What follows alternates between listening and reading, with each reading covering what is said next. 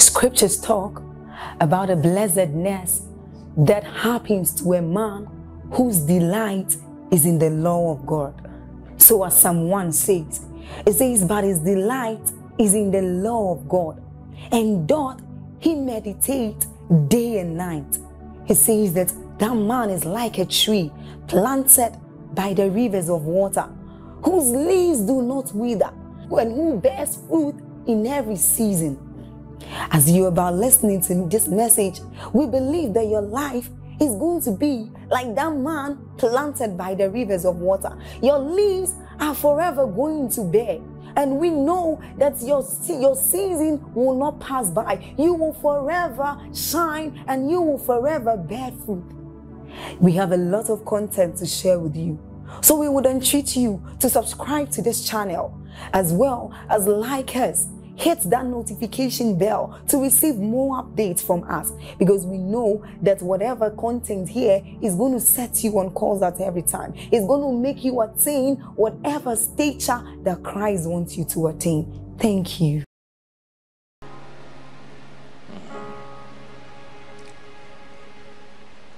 Feelings can be deceptive and are not an accurate measure of love. Are feelings wrong? No.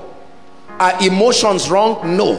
But our society, many of you seated today looking at me, are depending on a feeling to show you your wife. You are depending on a feeling to show you your husband. You are depending on a feeling to love your wife if you're married, or a feeling to love your husband. You are depending on a feeling to serve God. You are depending on a feeling to believe that you are loved in your department. You are depending on a feeling. Feelings are deceptive. Very deceptive. Before I tell you what love is, I want to show you a scripture that blessed me. Dimensions of true love. Let's discuss that. Ephesians chapter 3, please, from verse 17 and 18. It's amazing how Paul gives us his exegesis on the subject of love. Very strange communication that came from Paul. And let's see what he's saying. Paul said that Christ may dwell in your hearts by faith. Look at me, listen. That ye being rooted and grounded in love. Now Paul is confusing us here. Paul is giving us an idea. You know, he's using agricultural terminologies. But this is not where I'm going. Verse 18, it says, may be able to comprehend with all the saints. Read on with me. What is the number one? The breadth. Number two, the length. Number three, the depth. Number four, the height. So love has these dimensions. There is breadth, there is length, there is depth, there is height. Have you experienced these dimensions in your definition of what you call love? If I ask you what is the breadth of love and when should it be used, because it's in the Bible. If I ask you what is the length of love and when should it be used, because all these dimensions have their relevance. Remember, he's teaching us to grow in the fullness of God, who is love, and he's fragmenting this dimensionally, and he's saying that love has breadth and length and depth and height. Which one of the four do you know? When you say love, which of them do you refer to? My brother, when you say I love that lady, which of these? Is it the breadth, the length, the depth? When you say I love Jesus, which of them? Because Paul is saying if that thing you are doing or know is love, it must have breadth. Listen carefully. It must have length. It must have depth. Thank you, media. It must have height. Believers, lovers, remember we love God and love ourselves. What is the name of what we have been doing with respect to this? I love you. I love my car.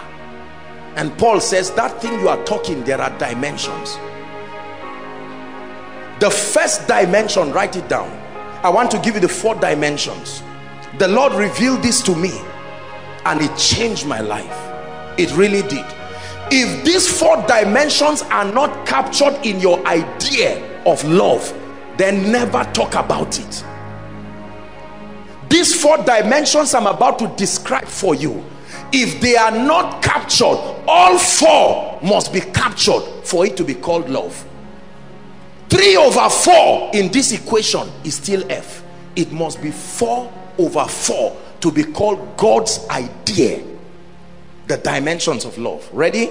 Number 1, passion. The first dimension of love is passion. There is no love if it cannot be expressed in passion. That's why I told you that there is a place for feelings. It's only that feelings is not the entire scope. Please follow me. In this teaching, God is going to be revealing to many of us the mistakes we have been making, whether in love relationships, even in marriages, and our work with God, and businesses, and relationship among believers around. Passion. What is passion? A strong or extravagant fondness of something. When you are strongly fond of something, it can be said you are passionate about that person or that thing. What is passion? Sorry, I'll hurry up. You can get the teachings. Enthusiasm or desire for someone or something. Your passion for a person or a thing is measured by your enthusiasm.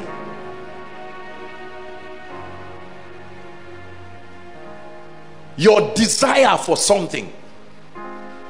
You cannot say you love a person or you love a thing and intrinsically there is no desire. Passion is called intense enthusiasm, compelling desire. Even admiration qualifies to be called passion.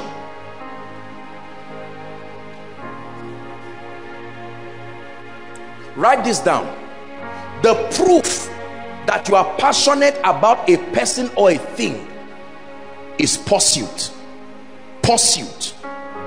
Pursuit is the proof of passion. When you love someone and you love something, you are willing to be vulnerable enough to pursue that personality, to pursue that idea. There cannot be passion when there is an unashamedness for pursuit towards God, towards men. There are many relationships and many marriages, many business ideas that do not have passion attached. So the individuals, they may say that they love this line of business, but I do not see pursuit. They may say, I love this lady, I love this guy, but there is no desire for pursuit. Many say, I love Jesus, I love the things of God, but there is no pursuit. The first dimension of love that must be at work in your life is pursuit. Psalm 8, please, quickly. Let's look at God himself demonstrating this dimension of love. Psalm 8 and verse 3. This is the psalmist in shock and awe as to why the God of the heavens, with all the dexterity of heaven, will still look down at man. Remember, the Bible said, for God so loved the world, I have loved you. We are not studying love from any relationship expert. We are studying love directly from the one who invented it himself. Because many people have carved out, I have great honor and respect for people, authorities that God has used in the area of love and relationship, but there is a deception that is destroying the body of Christ. Every angry person comes up with a book and any idea of what they believe and begin to mentor young guys and young ladies, and we are destroying marriages, visions, dreams, relationships because of wrong templates that are being communicated. So let's go to God. How did God express passion? This is what the psalmist saw that made him wonder. He said, God, Is it that you cannot do without man? You threw your pride on the ground. Your throne is not enough for you. You look at a man that is so godless and doesn't love you. He said, when I consider the heavens, do you know what he's saying? Lord, you are not dull. You made the heavens without pillars. The works of your fingers. Can't you invent another thing to replace that man? The moon and the stars which thou hast ordained. Verse 4, we're reading to verse 5. What is man that thou art? Change mindful to passionate. Ready? What is man that thou art passionate? Not the son of man that you prove you are passionate by doing what? Visiting him. You leave your throne. You are not even considering whether people will say, how about God? You are too big for this childishness. He said, no problem. Say whatever you say about me. I am in love with that man. And the first dimension is my passion. I am not ashamed. Let's go back to our world of proud and arrogant people, where a guy claims he loves a lady, but he is still protecting his vulnerability. You are not passionate. You are not in love. Where somebody claims he loves a business, he loves his idea. I love this, I love that, I am a businessman. And you are not serious. I don't see you wake up in the night to read any book. I don't see you go for any seminar. You are not passionate. You do not love it. The first dimension of love is measured by your passion, and your passion measured by your willingness to pursue without being embarrassed. Anything that shame will not let you pursue, don't even start. Shame and love doesn't go hand in hand. No matter who you are, in the world of God's idea of love, you must be willing to throw shame down to pursue a person, an idea, or pursue God. When we were sitting here and the worship team were praising, I saw a Jimmy got up and he was dancing unashamedly. Is a proof of passion. Is that true? Listen, be careful. Whenever someone says he loves you or she loves you, or you think you love someone, before you make a shipwreck of your life because of ignorance, ask yourself, question number one, am I willing to be vulnerable enough to pursue? I have loved you with an everlasting love, and my everlasting love was demonstrated by my being mindful. Lord, there are many things to distract you in heaven. The beauty of heaven, the throne room, the 4 and 20 elders. And after he watches that orchestra in heaven, all of a sudden they find God thinking. And the elders can wonder, God, what again? And he says, man. Scene 2, here is the stubborn and careless man roaming around trying to make an image and bow to him. And the angel said, judge now, judge, God, you are wise. And he says, no, I'm not ashamed that as great as I am, God is a weak point man has gotten. This is God. Listen, don't ever marry anybody who doesn't have this thing I'm telling you. Big manism and passion cannot go hand in hand. Show me what wakes you in the night and I know whether that idea is worth your love. What wakes you up? You snore by 10 and wake up by 11, say I'm an entrepreneur. It's not for you. It's very clear that you don't have passion for that thing. You can try other aspects of life. Lord, I love you, and you are praying and then fall asleep and sleep for 10 hours. No. When you are mindful of anything, there is passion there. Is God helping us tonight? Learn this. This is the spirit of wisdom speaking to you. We use words carelessly and do not understand the gravity of what we are saying. Lord, I love you. He says, which dimension is that? Dimension number one, I love you. I am passionate towards you. I am not ashamed of my vulnerability. Oh, David showed us what passion was. He danced before God, and the wife said, oh king, again, were you not trained well? David said, God that took me from the backside I should not dance before him. God had it, and God said, you dare not stop anyone who is passionate about me. Number 2, what is the second dimension of love?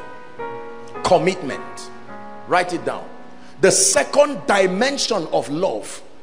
There is no love. I've not defined love. We are just describing the dimensions. Love is commitment. Everybody shout commitment. Do you know what commitment is? Commitment is the willingness to give your time, the willingness to give your energy, the willingness to give yourself to something or someone you believe in. Is called commitment. The willingness to give your time, the willingness to give yourself. Passion talks of pursuit, the unashamedness to remain mindful of a thing. But commitment talks of the staying power.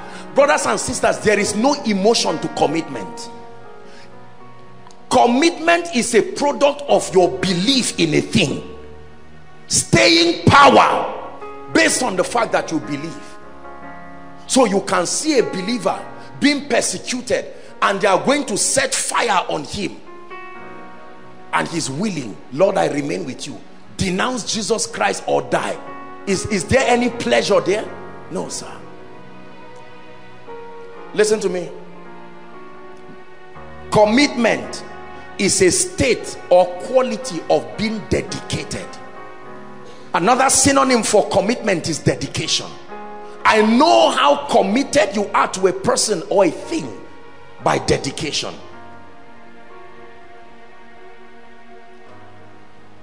I wrote a definition that when I finished writing it, I just leaned my head and I took a deep breath and I said, God, this is serious. Hear this. The third definition of commitment is an engagement or obligation that restricts freedom of action. Hi. You must write everything. Let me say it again. An engagement or obligation to someone or something that restricts freedom of action. Look at this kind of dangerous definition. So there is a restriction that commitment can create to your life. The love of God constrains.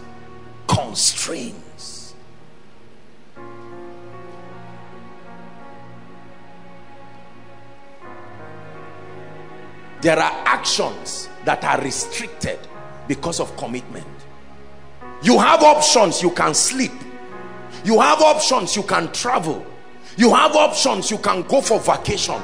But your commitment for your vision, because you believe that if you are committed to that vision, your children will eat from it, so you stay.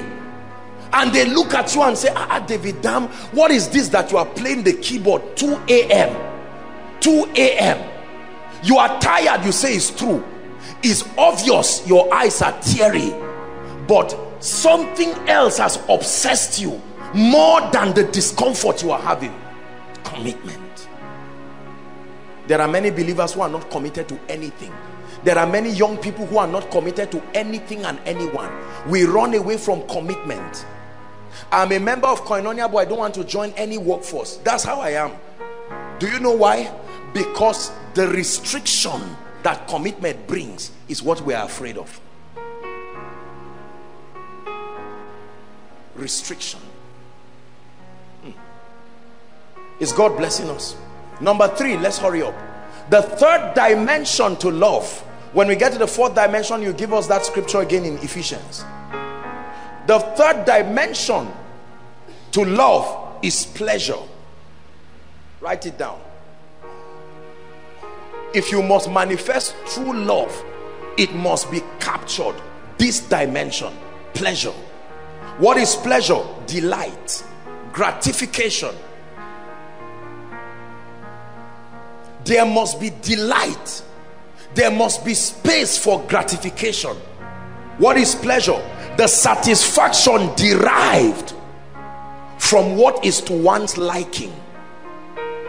it cannot be a war of pain and regrets and fighting and pursuit indefinitely. No, there is a dimension to love that is defined by pleasure.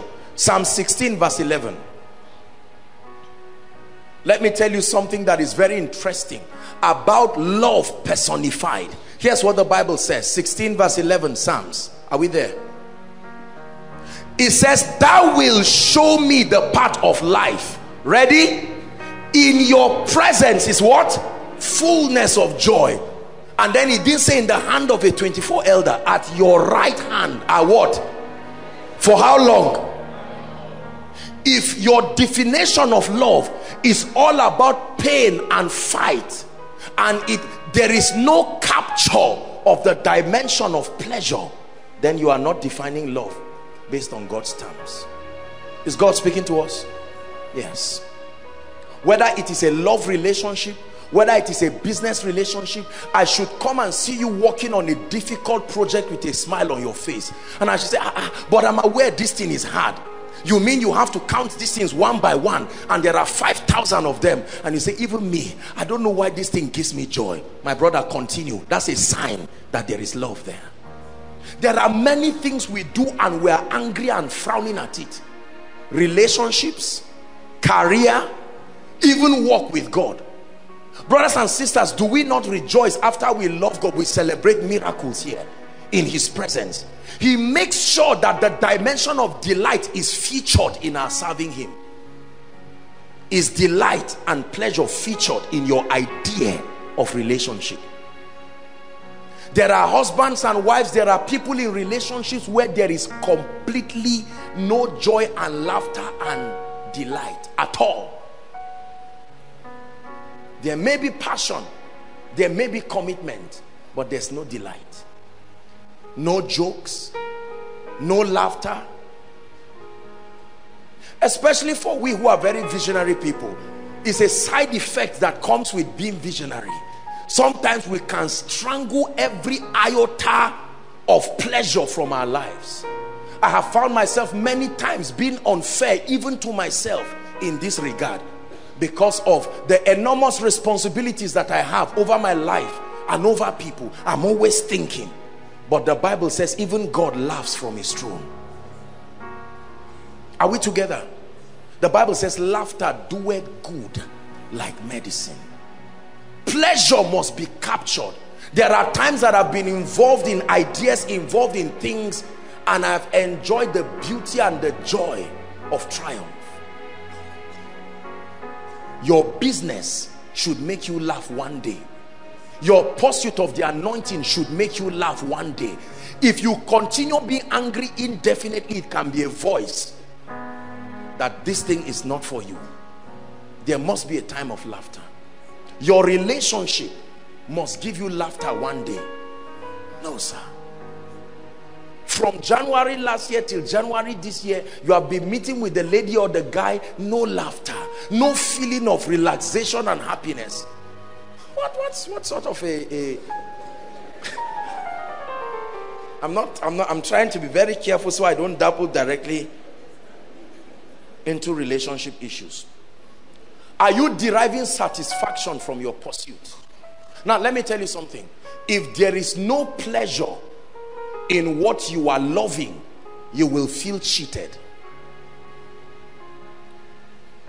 If there is no pleasure, if I sit down and I'm doing ministry as God has anointed me to, there are pleasurable moments in ministry.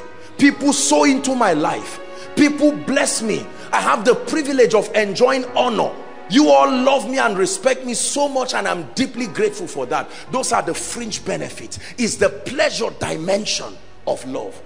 I love God with all my heart. I've seen his favor upon my life. I've seen him shower me with blessings that if he never blesses me again, I am deeply grateful. There must be pleasure captured in your idea of love. This is a challenge to visionary people. This is a challenge to spiritual ladies. Hello? Spirituality is not an insult. but we have found ourselves victims. There are sisters that are spiritual. They love God. They don't know the inconvenience they are creating. They strangle this third dimension of love intentionally as proof. They feel so ashamed when there is an atmosphere of relaxation. There are believers that frown at dinners. There are believers that frown at any opportunity to relax and do this. No, no, don't do this. There are more important things they say is wrong. There are fathers that will not allow this incorporated in their family. There are mothers that will not allow this incorporated. Oh, we just feel like getting 2 chickens just to cut. No occasion. See, that's why it's part of my reservation about things like Valentine, because they are not exactly sincere. Most of the things that are done around this period are just emotions. They are not revelations. So someone that had there's no iota of being nice, suddenly changes for 2 days or 4 days. That experience should not be desired, because it will not continue. Am I against Valentine? No, no, do your thing. But I'm just telling you that this is the revelation. There is a pleasure dimension to life. That's the reason why I came to serve God. I came to preach in Koinonia. I didn't come to drink water. However, they know that there is a dimension of love that must be captured, and they kept me a bottle of water. How grateful I am for this. Hallelujah. There are believers who don't know what the Bible calls the joy of salvation. Say it after me. The joy of salvation. Brothers and sisters, there is joy in salvation. If that experience has not been featured in your life, vet what you did that you called born again, or vet the atmosphere you are submitting your spiritual understanding to. I detest a life that is just full of passion and commitment, and then pleasure is not captured. How about schools that flog children alone? There's no opportunity. They are either reading or serving punishment. That's how many of us were raised. That's how many of us were raised. Our families did not have provision. You are sleeping, you are praying, you are reading, or you are walking. Break time, they give you 10 minutes. Now it looks like it's a nice thing, but it's destructive. Go and ask the most productive people and corporations. They create scenarios and force the people to have times when their minds can relax. Is God helping us? Capture this. Capture this. They met Jesus with little children, as visionary as he is, and then the serious disciples say, Abba, Jesus, you are soon to die. Remember all of this. And Jesus, please carry let the little children come to me, and do not forbid them for such. Most adults will say, these are children. Please, Jesus, let's focus on what matters. Jesus said, I don't know what you are talking about. There was a time they saw him with prostitutes and people. He was not preaching, he was eating with them, cracking jokes and laughing. If this is not featured in our lives, somewhere we are missing it. Men of God, listen to me. Spiritual brothers and sisters, listen to me. Your service and your spirituality should not strangle. The trouble becomes when your entire life is defined by pleasure. Your whole life revolves around the impulses of pleasure. You are back to the feelings we are talking about. Yeah, na na na na. Yeah, yeah, yeah. Yeah, na na na, yeah, na na na, na na na, yeah, na na na, na na na, yeah, yeah, yeah. Hallelujah. I was told the other day that the worship team went for an aerobic session. I was so blessed. You would think all they do is to pray. There was a time I think the prayer department were having, was it a seminar or something like that? And that's why after service you should not stop people from those brief moments where they are, how are you? That's why we crack jokes in the middle of the service. Even if it's a miracle service, doesn't matter whose problem. You have your medical reports, but talk to your neighbor, tell them I love you, say God bless you. That's why after service I say hug someone and say something. Some of you, as soon as the grace of our Lord Jesus Christ, the love of God, you frown your face, you go and stand outside. listen, I respect your commitment to vision, but you are robbing yourself and God and your environment of this dimension of love. Friendliness, this dimension. Let's hurry up. Number 4. If God is helping you, say amen. The 4th dimension of love is sacrifice. Sacrifice. The length, the breadth, the height, the depth of the love of God. It is these compositions that make the fullness of God's love. What is sacrifice? Giving up something you consider valuable for the sake of someone or a better cause. Giving up something you consider valuable for the sake of someone or a better cause. Giving up something you consider valuable for the sake of someone or a better cause. You must give up something if you want to fulfill the last dimension of love. Sacrifice talks of constraint. Sacrifice talks of inconvenience. Very uncomfortably, sometimes sacrifice talks of pain. A language our generation does not know again. Pain. Constraint. The inconveniences that if need be you may have to go through because of someone or a cause that you consider to be nobler. Please look up. I have mentioned 4 parameters. Ready? What's number 1? Passion. What's number 2? Commitment. What's number 3? Pleasure. What's number 4? Sacrifice. Sacrifice. Is sacrifice featured in your idea of love?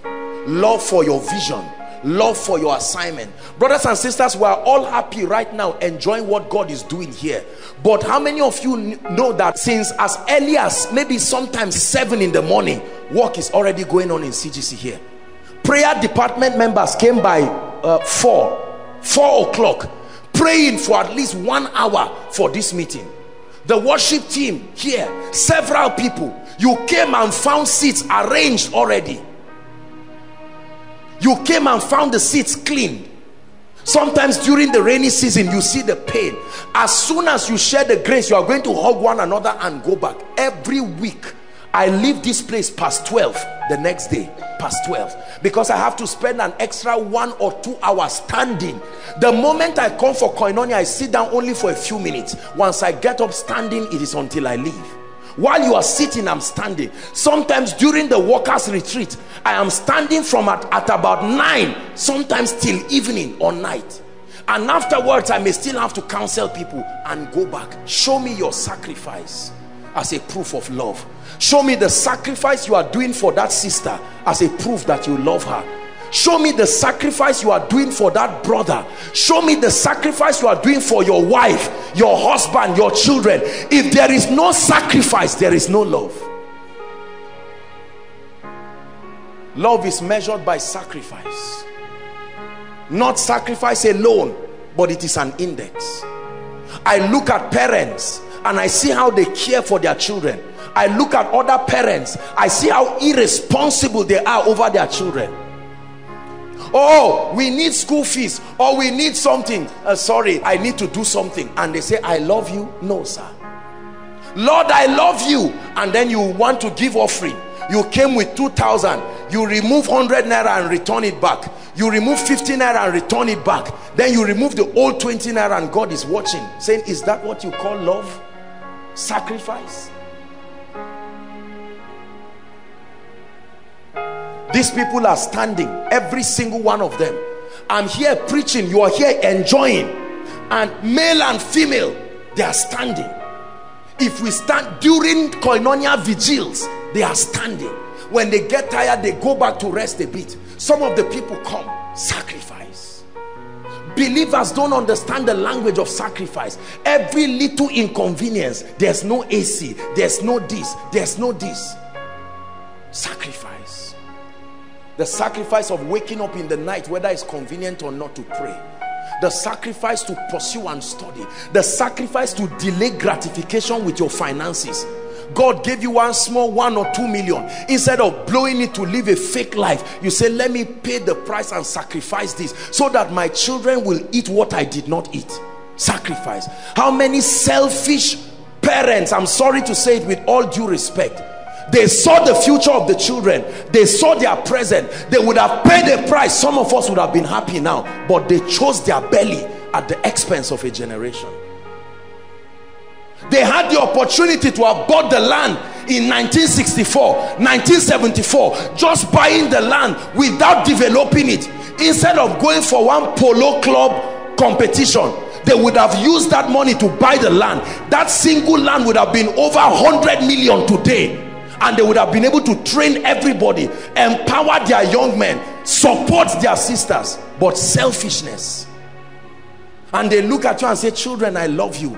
No wonder the resentment rises in many young people for their parents. There is no sacrifice. You hardly will hate someone or a thing that sacrifices. How many leaders claim they love their people? How many pastors claim they love their members? There is no index to measure sacrifice.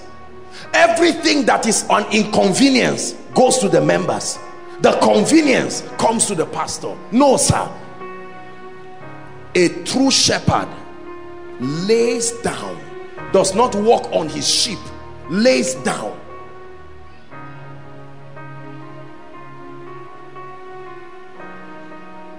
What are you laying down for your wife? What are you laying down for your husband? What are you laying down for that, come darling, for that lady you want to get married to? What are you laying down for the guy you want to get married to? His birthday is coming. Oh, let me put something small. You call him, hello sir, your birthday is coming, can you give me the money to cook for you? Is that sacrifice? Is that sacrifice?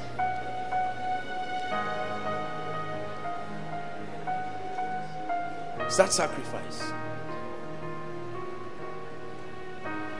How many of our parents claim that they love a student or they love whatever? They come into a city where you are there, carry out a business transaction, cannot even drop a small envelope. Is when they leave, they say, I came there. There is no sacrifice. Sacrifice is not about convenience, so do not expect it to be convenient. There are times, both for God and men, it will inconvenience you. Ask any married man. There are times you are in a straight betwixt between your child's school fees and another equally important thing, but you may have to lay it down. Bless God for some of our mothers that will not buy one wrapper for 5 years so that their children will eat. Now that's love to me. Bless God for some of our fathers who would rather park the car and not take 400,000 to buy a new gearbox. He says that 400,000 can sponsor my children. Let me send them to school. Not so that they will feed me back when they are graduates. That's investment. That's not love.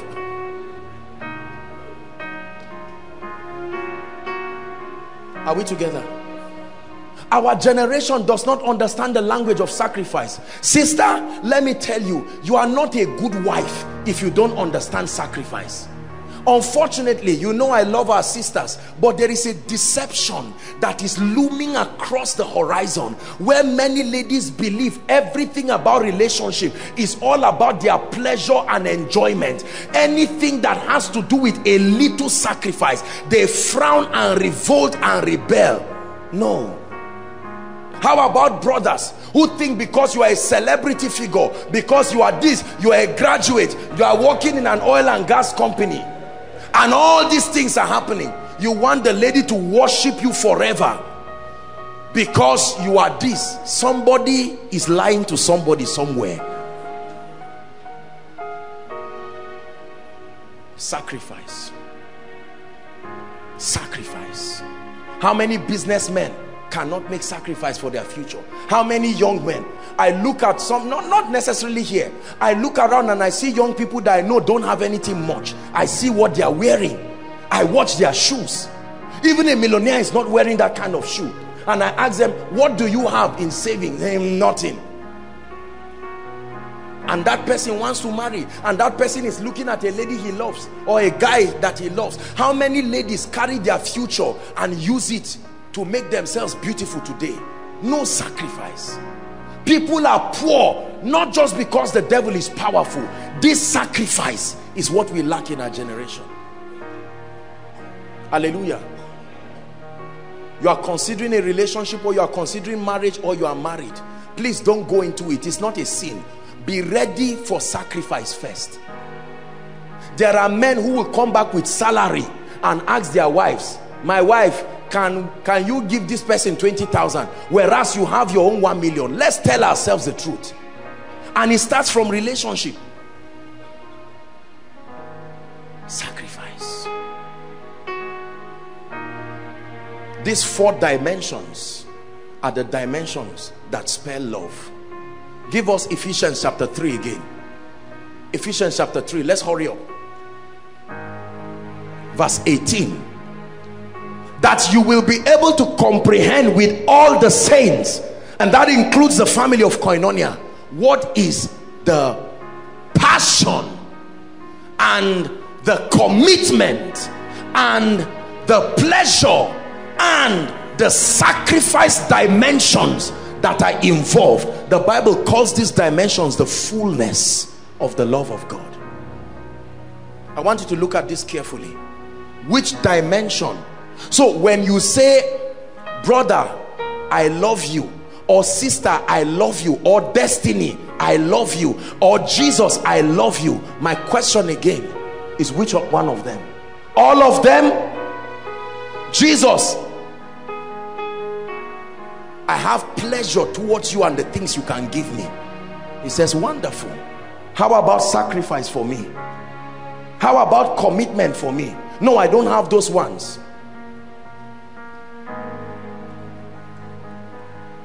Let me show you a secret, brothers and sisters, that will give you an opportunity to enjoy your marriage, your relationship, your vision. Whether you are born again or not, if you subscribe to these 4 templates on anything, you will succeed in it. It's true. Some of the best, I've studied some of the top business entrepreneurs around the world. They subscribe to this template. They may not acknowledge Jesus. Don't just look at their results, look at their passion,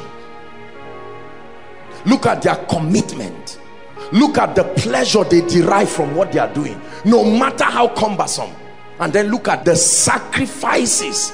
I studied one particular businessman, and when I saw what that guy went through, I said, compared to what he went through, I still think that the world still should reward him. His name is Nikola Tesla. Tesla is one of the geniuses. Had about 700 patents to his honor. He lived a secluded life of sacrifice, creating the inventions today that we accredit to different people. It was the product of the pain of that man. Didn't get married in his life, didn't do a lot of things, began to research he was light years ahead of humanity, and he died living his blessing. Sacrifice.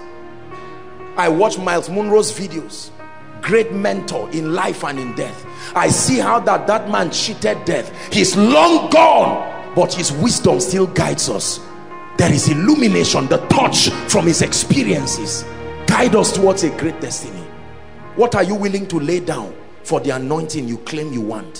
What are you willing to lay down for the kind of lady you are praying for? What are you willing to lay down, sister, for the kind of husband you are praying for? It is free, but it's not cheap. You must be willing to lay down something. Lord, I want a visionary guy. I want somebody who loves God. God says they are all available. Let me see what you are willing to lay down. Can you lay down the time, the ego, the inconvenience? Will you be able to submit to such a man with gladness, as one who is worthy of your honor for his paradigm? Oh Lord, I have my own ego, I don't want to be cheap. And God says, all right, go and find men who are like you. But if it's my son you want, you must be serious. Oh Lord, I want this lady, beautiful, gorgeous, whatever parameters you use, and God says they are available. But gentlemen, let me see what you are willing to lay down. A lady who is that virtuous deserves a responsible man. A lady who is that virtuous, God will tell you, deserves a blessed man. If you consider that lady to be priceless enough, then you must rise to the occasion. We have this pride in our world that all fingers are equal. It's a lie. That includes human beings. Sister, there are some kinds of brothers God will never give you the way you are. It's not a bad talk, it is true. God is not a fool. He gave unto one 5 talents, 2. This is God, oh, who is not unjust. God is not unjust, but he gives one 5 talents. I talk to brothers, and sometimes when I hear brothers, I ask them question, what kind of sister do you want? When they describe that lady, I look at the brother and I know he's joking. I already know his prayer will not be answered, because God is not a fool. If you want the level of qualitative sister you are making for you, because God will not yoke people unequally. No, sir. Lord, I want a ministry like Benny Hinn. And God says, really? Are you willing to do what Benny Hinn is doing? That for 2 weeks he can close himself and nobody will see him. At the beginning of a new year, the first 7 days, nobody sees him. Drive fast, he's alone with God, accessing power. Don't let the suit deceive you. If you want to marry Benny Hinn, you must be able to be like him. Otherwise you'll be unequally yoked. You will carry pleasure into the relationship, and Benny Hinn will say, you love that. Benny Hinn came from this secret place. It's amazing how people revolt when they see the demands for their desires. I want prosperity. Oh God, I want to be blessed. I'm a millionaire in Jesus' name. And God says, no problem. Millionaires from me must be able to say yes sir to every instruction I give. Agreed? Yes. Give the only 1 million in your account. I said, God, I don't understand. He said, you had me. You want me to bless you. You want me to talk to someone else who is like you to send 10 million to your account. Prove to me you are worthy to be my treasurer by answering me every time I speak to you. You would think is the kind of Abraham's test that God will say, stop till your internet transfer does send is gone, and then your balance is 1 naira or 5 naira, and you would think God will talk to the person to send it back. It's gone. And brothers and sisters, 2 months after that giving, you feel like dying, and you say, Lord, but I'm not lazy. It took me 3 years to save this 1 million, and the heavens become silent. You think God is not watching, he's looking. One day, this God, one day you are sitting somewhere that is not your business, and someone will come and say there is a contract somewhere. Do you have a company? Yes, I have, but we are not. What do you do? I sell clothes. Leave clothes. Shall they come? And he gives you something, and all of a sudden millions enter your account, and people say it's not fair. Say, go and ask him what is not fair about it. Don't be angry when you see God lifting people. Find out what they are doing. The blood that drips from their altar is what attracts the attention of heaven. When you see a man of God, sometimes you people just hear me talk, oh, the power of God is this, and people are shouting. It's not magical. My brother, find out what my secret place is. Don't claim. I say it is grace, but we are not stupid. There is a sacrifice on that altar. You see, just think you get up and touch somebody because the Bible says bless. No, there is a sacrifice. We honor Jesus among other reasons because he hung on that cross. Brothers and sisters, I hope you know there was no covering around him. It's just films that put it because children will be watching too. That 33-year-old man was hung naked on the cross. His only covering was blood. He would have stopped it, but he said, this is the price for that throne. So don't you dare insult that throne. That's why every demon must answer when you invoke the power in that throne. You don't know what he went through.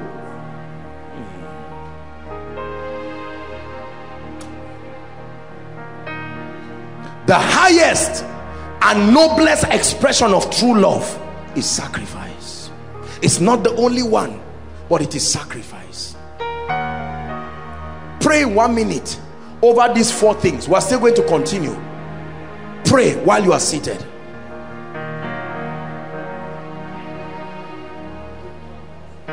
Please pray.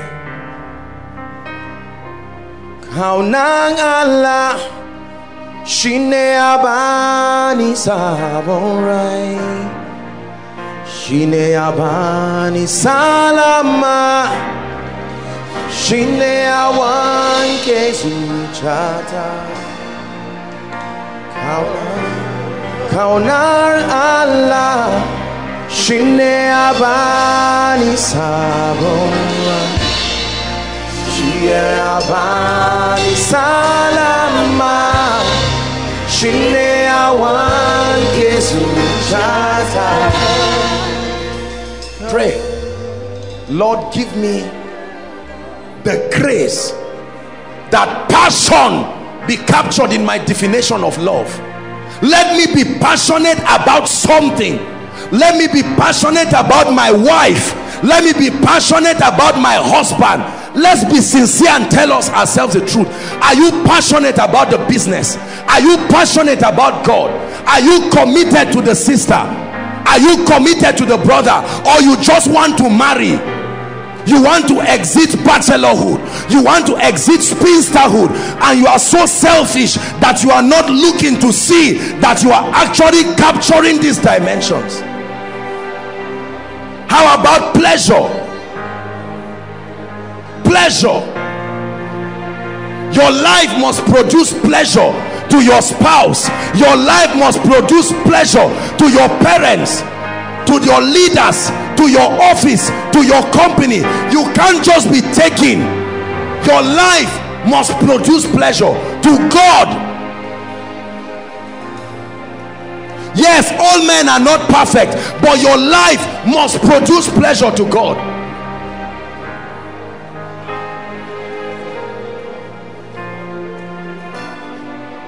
Finally, sacrifice. Pray.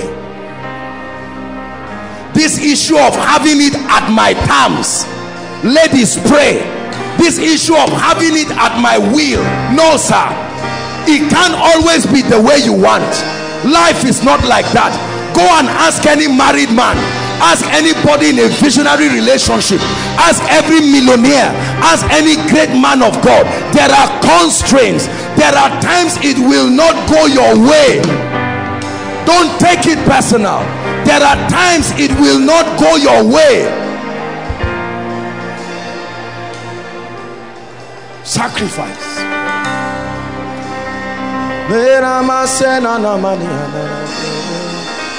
Sacrifice. Hallelujah. Sit down. What then is love? Seeing that love is not feeling, seeing that love is not emotions, seeing that love is not a beautiful face, a mature six-pack, seeing that love is not a Jeep parked outside, seeing that love is not the ability to cook well in a lady, seeing that love is not even the prayer fervor of a guy. What then is love? For the rest of your life as you live, don't forget what I'm about to teach you. If you master this as taught by the inventor of love himself, higher than any relationship expert, higher than any consultant psychologist, this is God's perspective of love. Number one, love, true love, is a choice. Write it down. True love is a choice. True love is a choice. It's an act of the will. True love is not feelings. When you believe you are in love, then it is a choice. Listen, come Tosin. The next time you say, Tosin, I love you, what you have said is, Tosin, I choose you. By the act of my will, I have chosen, whether or not I think you are the best, whether or not I think you are the brightest, whether or not I think you are the finest chef, whether or not I think you are the most beautiful lady, the most handsome guy, the most visionary, the most born again, whether or not this business is the one that makes me become a millionaire fastest, whether or not this ministry is the most anointed, when I say I love you, I'm saying I choose you. It's a choice. Any manifestation of love, especially in the context of relationship and marriage, that usurps the will of man, is witchcraft. No matter what vision you see about what lady, no matter what dream you have about what brother, no matter what counselors tell you, in the final analysis your will must be involved, otherwise it is not true love. Write it down. Love, true love, is a choice. A choice to be and live with someone in the context of marriage. When you say you love someone, it is a decision you have made to be, a decision to live with that someone, not a decision to live with the person. Look up, if the person is perfect, not a decision to live with someone if things are good or bad. When you say, Jesus, I love you, now you know what you are saying. Jesus, I choose you. I have gone online and googled all the gods on the earth, and I've seen names that I was never told, but I checked everything and I came to you, Jesus. For whatever reason, I've made up my mind to go God's way for the rest of my life. That's love, brother. I've made up my mind to go God's way for the rest of my life. Pastor Alpha chose Annie. He made up his mind that as far as this life is concerned, this is the personality who will be with me. It doesn't matter whether he's happy with her or sad. It doesn't matter whether she's happy with him or sad. Whatever differences arise is not worthy enough to corrupt this decision. Brothers, that's love. If you ever say you like a lady, make sure this is what you are saying. So as I'm talking now, be checking what you are doing. Are you choosing the person for now, or are you choosing the person? Some of you are about to ask ladies this week, next week. Listen, before you go to anybody and say I love you, ask a very clear question. Have I chosen you, or are you just choosing because of your level of exposure? I suspect Emeka is a doctor. I'm not yet clear, so let me say yes to him while I verify. If I find out, oh, I thought he was the one, actually it's another face, so I don't love him again. I love you, I choose you. If Emeka says, I know I studied medicine, but the Lord is calling me and he's sending me to Zamfara, now your love is being tested. You thought it was about a great guy who will be a consultant, have his private hospital, fly you around. Unfortunately, you said you choose him. Many of us young people don't know what we're saying, truly speaking. When we mention this love thing lightly, Lord, I love the assignment you have given me. And then we sit down 2 years. Lord, I said I love you and I love this assignment, but I have only 5 members. I have nobody's caring for me. Lord, I'm on my way going. After all, I read this, I can go and start extramorals. And God says, you don't love it. A choice. Everybody say a choice. Say it again, a choice. Ask anybody who has been married for a long time. They will tell you there were legitimate reasons as to why they will feel they made a mistake in that marriage, but every time they remember their choice. That's why when you stand on stage with your wife, they don't ask your father to answer for you or your mother to answer for you. Like rapture, you stand alone. Is God speaking to us tonight? Because what I'm saying is very important. I love you too much, and God knows and sees my heart that I have an assignment to bridge the ignorance and the catastrophe that the devil is programming to happen between young people and young ladies. Many ladies who claim they love many guys have not chosen. Therein lies the revelation of these hilarious mood swings that fly up today and tomorrow. A choice is a costly thing. When you know the gravity, you will not be hasty. You will think well. You won't say, I am 35, I need to hurry up, time is not on my side. To choose. That's why it matters who preaches to you to give your life to Christ. It matters what you are told. If all you are told is that you come to Jesus Christ and all your troubles go away, I believe in the victory of Christ. But brothers and sisters, I've shown you the dimensions of love, and there are times that some of those dimensions will cost you. There are people who gave their lives to Christ and they did not last 7 days. They knew that what they were signing up for was a bomb blast. There are reverends in different parts of this nation who said, I love you, and with all the terrorism there, Jesus, I love you, and on Sunday they heard the sounds of bombs and they still got up and looked at their wives and said, honey, if I never come back, let it be that I died for the one I loved. And they went and were killed and never returned. They got up that morning knowing they may die.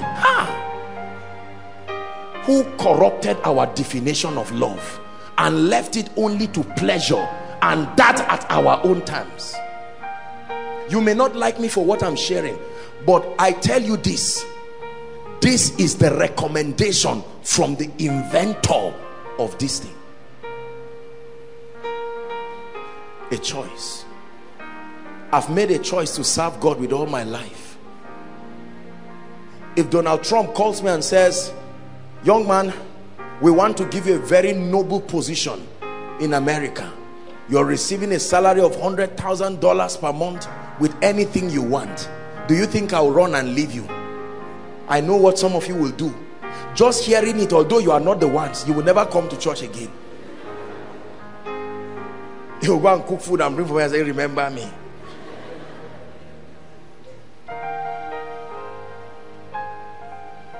Though man forsake me, still I will follow. No turning back, no turning back. Though man forsake me, still I will follow. No turning back, no turning Listen, back. This work of the ministry you see me do, it's not because I don't have options. Brothers and sisters, this man standing before you is a businessman. I think I'm quite smart. There are many other things I would have chosen to do with my life. Are we together? Yes. But it's a choice that I will stand and communicate the life and the power of Jesus. I never came into ministry for honorarium. Do you know, let me tell you, God is my witness. When I started ministry, I didn't know they used to give men seeds and honorarium. But right now, you see every young man quarreling just because they called him into a small group to share something for 10 minutes. And he finishes, he refuses to go.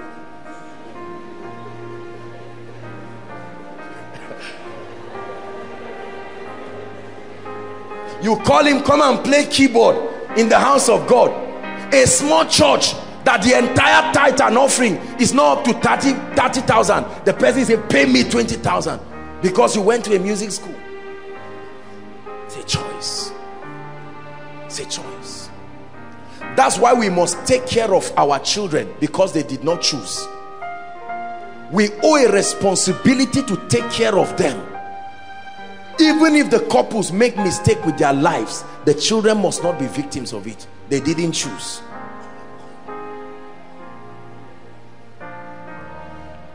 Any relationship built by force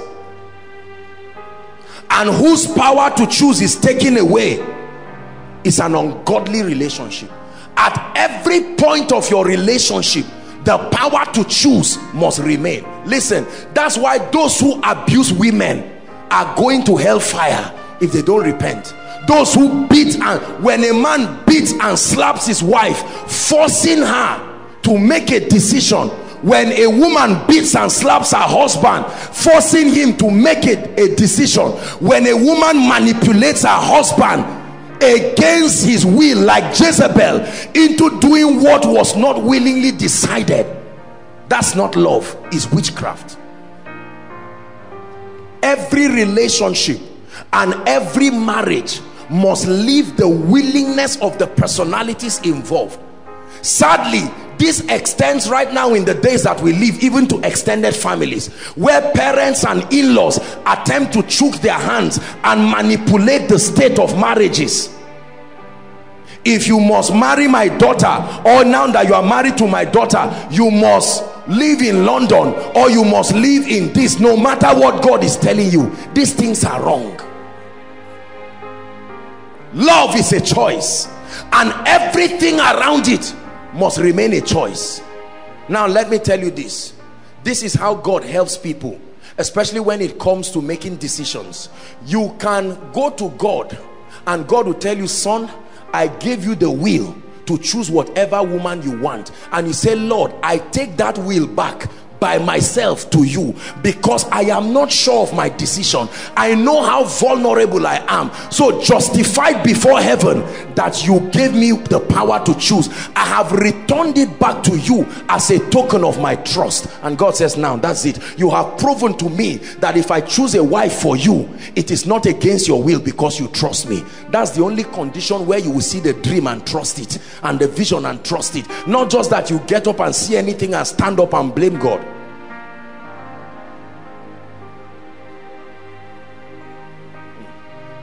It's a choice. Number two,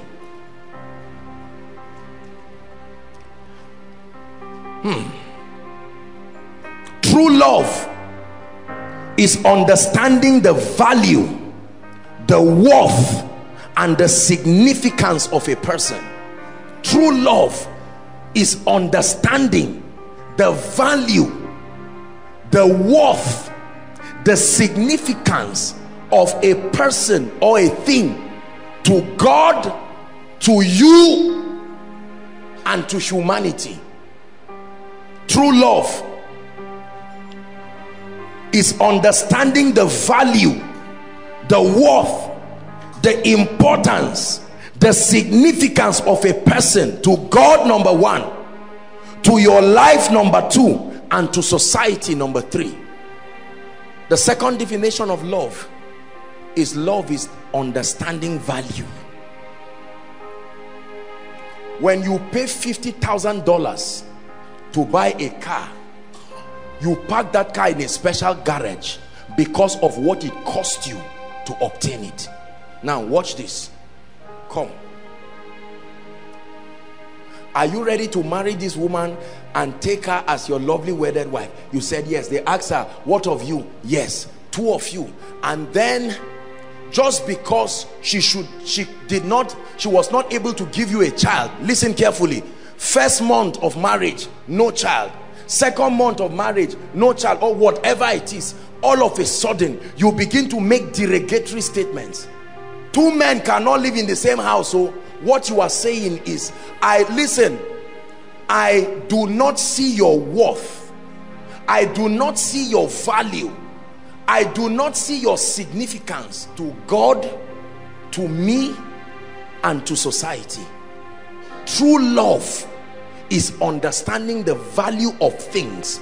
So when you are doing that business, you love that business only if you understand the significance of that business to kingdom advancement, the significance of that business to your finances, the significance to the development of your society. If not, don't say I love it. Why do I wake up in the night and study and prepare for every message and labor through the hours? It's because I love God. It's because I love you.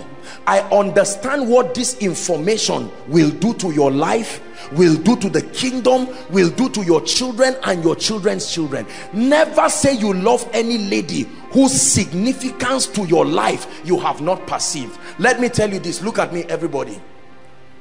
If you have any measure of success before a lady or a man enters your life, be careful, because the more successful you are, chances are that you will hardly see the significance of a man or a woman in your life. There are successful women who are collecting 300,000 as single ladies, 400,000 as single ladies. They are traveling to embassies, they have snapped with presidents. There is every likelihood that they will be bad wives. You know why? Because based on their experiences, almost everything a man should represent has been represented in their success.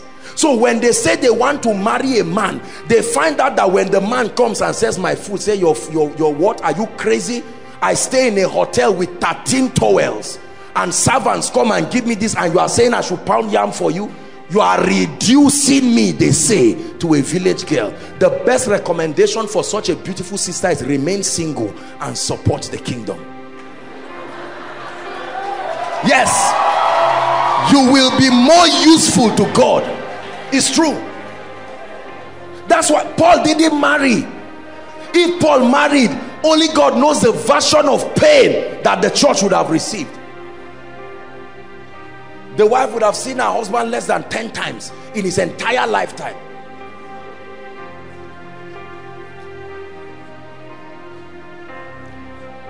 Are we together? Understanding value. I watch relationships and I see how the ladies devalue the men because maybe they didn't read certain things, or they have not become certain things yet, and you see the communication of devaluation to the men. That's not love. Love is that I perceive your significance in my life. Why do I love God? Or do I really love God? Yes, I have seen the value of God in my life. For without me ye can do nothing. So when I say, Lord, I love you and I seek you, I'm not doing God a favor by coming to church. When I come to church, his word cleanses me and gives me an understanding that programs me for victory. It's not a favor to God. Are we together? It is because Vashti did not see the significance of Ahasuerus in her life. So when he said, Vashti, come and flaunt yourself, she says, so I'm now a property. Now I don't know what he has done, but she has forgotten that that guy is a king over 127 provinces. Brothers and sisters, let's not lie to ourselves. That's a great man. A man who is a king over 127 provinces deserves the honor of any woman who is wise. It's true. So she said, well, I don't know what you are saying. You have money, I have money. You have the throne, I have a beautiful face. And he said, off you go. Then it occurred to her that there are other options. It was a choice to keep you. The same way you say, Lord, if I don't come for Koinonia, Joshua Selman, you can't do anything. And God will say, okay, I will raise somebody that didn't even finish secondary school and anoint him. It's Dr. Paul Enenche that says God will use the calabash to disgrace the pot. He will use calabash to fetch water so that the pot will see that you are being used is not because you don't have holes. It's because God is giving you a chance. There's nothing called indispensable in this kingdom. No. There are wives that when they get married, they don't care again, not about their husbands, not about anything. There are husbands when they get married. There are guys that when a lady says yes to them, that's the end of it. There are ladies that when a guy asks them out and now they know that singleness is over, people change and vacillate because there is no understanding. Please don't ever ask any lady you do not see her worth and significance in your life. The danger is you will punish that dear lady and you will victimize her. Don't ever say yes to any man you know you will not be proud on based on the value. It is painful to watch a guy do his best for a lady and she keeps giving an impression you are not worthy enough, or a lady does her very best to a guy and he's communicating is not enough. Even God does not do that to you. When he sees your sacrifices, God acts as though he cannot do without you. That should flatter you, but it's true. I search for a man, Ejimi, the God of the heavens, who made the heavens and the earth, parted the sea with the breath of his nostrils, is going around searching. And that search came to a young, poor, small boy called Joshua Selman. And he says, can I use you to shake the nations? God, boy, you can do without me. I know I have limited myself because I love you. I have made you valuable in my program. That's God. If you are married here or you're in a relationship, you should go back and find what significance your husband, your wife, or your friend, or your business means to you and to God. I'm giving you a basis. Don't just say yes to a guy. Don't just ask a lady out. Don't just start business. Discern the value. Are we together? Yes. I love our daddy here with all my heart. I love him. I've made a choice to love and honor him, but I've also discerned the relevance and the significance of his authority, his influence to my life, to this ministry, to the advancement of God's kingdom. Many of us do not respect our parents because we have not discerned. When a woman is treating her husband anyhow, what she's saying is, I looked at my life and I've not found where you are valuable. That's not a good thing. When a guy looks at a lady and treats her like a piece of rag, what he's simply trying to say is, my dear, I have not seen your relevance. That's why it's dangerous to tie love to things like beauty and the rest, because by the time she's 50 years old and she's not as beautiful as she was 19 or 20 or 21 when you married her, now all of a sudden, oh, the guy was tall, dark and handsome, and now the guy is suffering from prostate cancer and he has to be relegated to a wheelchair, and you are the one doing the pushing. Don't say Job's wife did not love him. Now you know. Job's wife stood close to him. She was frustrated. She spoke anyhow, but she remained there till he was healed. Now listen, let me say one thing that is going to shock many of you. We're rounding up. The only part of love that is unconditional is choice. You know, we say agape is unconditional love. It's true, but let me break it down to you. Not every part of love is unconditional. The choice to remain, the choice to stay with your wife or your husband is unconditional. But the honor, that's going to be the third point that I will give, is conditional. A man is not going to sit down and live irresponsibly and then expect every manifestation of honor that is accrued to greatness. It doesn't work that way. The choice is what should never change. Are we together?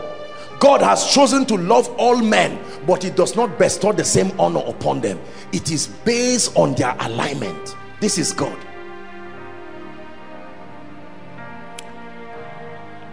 Let's finish the second point.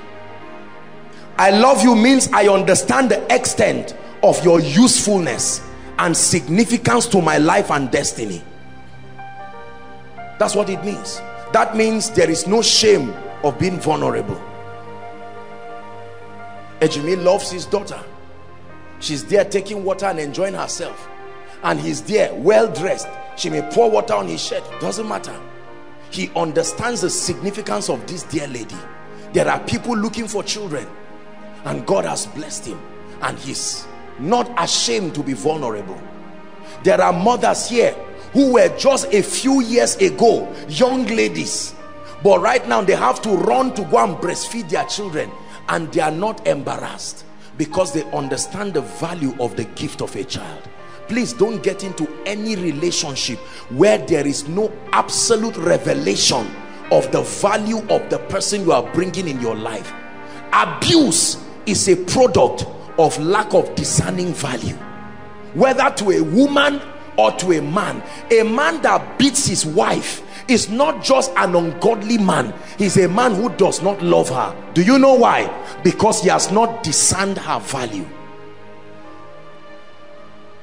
If I told you this watch was, for instance, 300,000, right?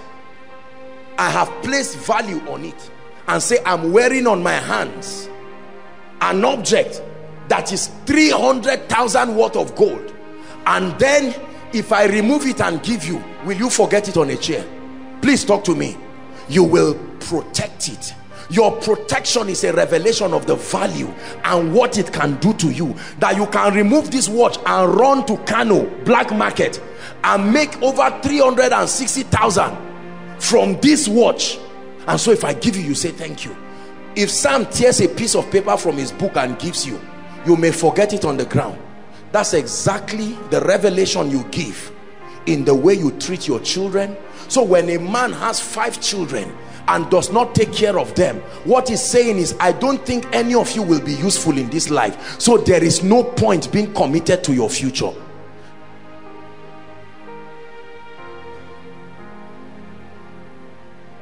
Value.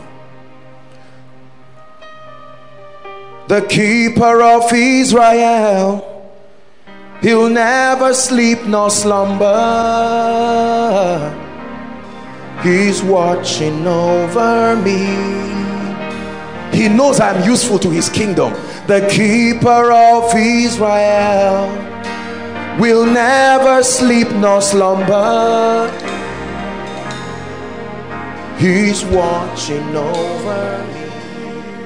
There is a law in this ministry. Anybody who is sick, we make sure that within 24 hours, latest 48, that report would have reached me. And the heads of department alongside other executives try to meet the person. In partnership with the welfare department, if need be, we send them to the hospital, and as much as we can, foot the bill. We love them, but the truth is we have seen the significance of a precious worker to the continuity of this assignment. I will not be too arrogant to say without you God will still move. I know he can still move, but since he has chosen you, then I must respect it.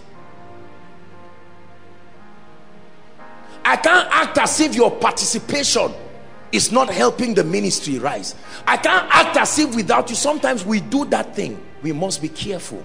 Do not be embarrassed to communicate value. There are people in my life who are useful. I let them know. There are people in this ministry who are useful. I let them know. Have you communicated value to those who mean a lot to you? Both your destiny helpers and your enemies are in the same category in your mind. There is nobody that is worth your understanding their value and their usefulness. Number 3, we have to round up. True value is honor. True love, I meant to say, is honor. It's first a choice, then it is understanding the worth and the usefulness of a person or a thing to you. And then true love is honor. What is honor? The recognition, the acknowledgement, and the celebration. Can even be the rewarding of that value that you now understand. It's not enough to know that a wife is valuable to you. No matter how much you love God, without a woman, you will not be able to have another child, another life. So when a woman comes into your life, just because you put a ring in her hand does not mean you treat her like a piece of rag. She is the mother of your children. She is the reason why you are called Abba, Father. Wife, don't treat your husband, or you are in a relationship, treat the other party. No. When they say those who are in a relationship stand up, if you ever stand up as a lady, it's because somebody discerned you enough to ask you out and even sustain the courage to go and see your parents. Please don't take it for granted. Survived all the embarrassing things that needed to go through, and they asked him before the whole world, are you willing to take care of this lady? He said yes. Most ladies don't understand that being a man is very hard. It's easy to stand like a referee and a commentator and a supporters club. You are supposed to bring the school fees, but by now you should have a car. Let me submit to you, being a man is hard. That's why the prisons are full of them. They try and try and try. It doesn't work legally. They jump a luxurious bus and they are caught. They try. The pressure that women put on men, put on their husbands, buy this, buy that, build a house, buy, they just name it. Because Nigerian film showed, I have great regard and respect, but there are certain burdens. No matter what human rights movement is flaunting the earth, there are some loads that only a man is a mystery, is a system. He's not just a masculine figure with a husky voice. It's more than that. He's a burden bearer. Any man you ever see that is paying the price to keep his family or keep a relationship, please respect the person. Don't open your mouth and run people's families. There are men who don't sleep in the night when their wives are sleeping. Lord, open the doors for my children. Don't sit down and trivialize it. Hello. Scriptures exhort us from the book of Proverbs. It says, my son, attend to my sayings, incline thy ears to my words, let them not depart from thy eyes, and keep them in the midst of thee. As you have listened to this message, we believe that you are going to reap the blessings thereof if you attend to these words as well. That you will keep these words in the midst of your heart. That no matter the circumstance, your eyes are going to be fixed on these words. And as you have been blessed, we will tell you to share this message. Be an evangelist by sharing to others to be blessed. And then subscribe to this channel for us, because we have loads of videos, we have loads of content that is going to make you blessed, that is going to set you on course, that is going to set you ablaze. And don't forget to like for us. Thank you.